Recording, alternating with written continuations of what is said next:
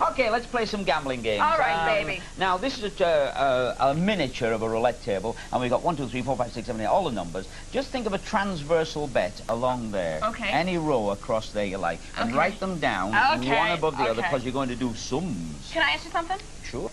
This one, no. This is very old. This came from the Magic Castle, Hollywood. The Magic Castle in Hollywood? I'm a life member. Okay. Now, what you do is you write it down. Don't let me see what it is. I got it. And then, whatever that lands on, which do you want? 16, 17, 9, 16? 16. 16. Yeah. Okay. You add put 16 underneath your row of numbers. Yeah, okay? got it. What you do is you add those all together. Do you understand that? Say yes, Paul. I think, Paul. No, say yes, Paul. Yes, Paul. This is good training for later. All right, got it. All right, I'm going in my wallet. All right. Now, what you've got here is the number 16 thought of, okay?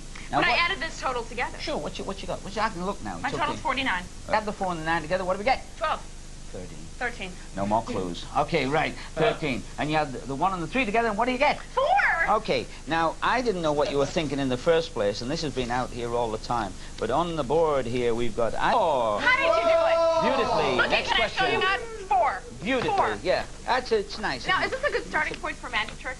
Sorry? Is this a good, starting point for magic? I mean, could I learn something like this? Yes, you could, because that's what they call mathemagical. But things that involve skill, you know, you couldn't, I don't think. Not for a while, Let me darling. ask you, what do you think the biggest trick someone will pull off by the 20th century?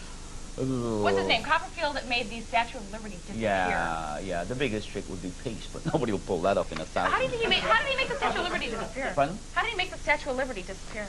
Well, I'm not going to tell you, but he did get an Emmy for his use of the medium.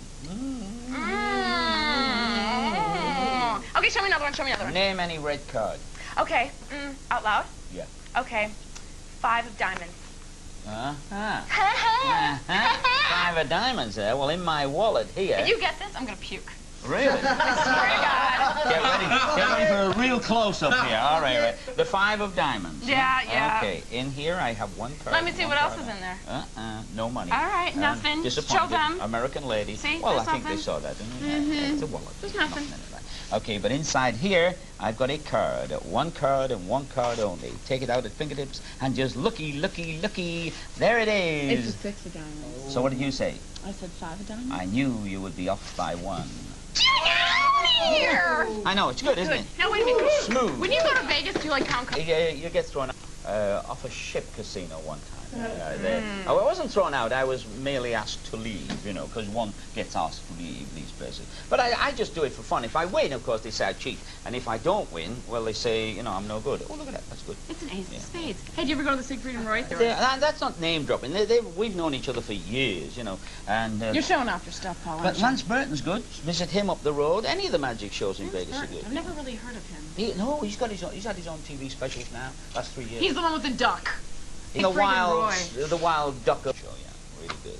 All right, someone told me your magic circle has less than 30 female members out of 1,300. Yeah. Why do you think that is? No, well, they don't apply. It's absolutely true thing, this. Women give up playing with toys.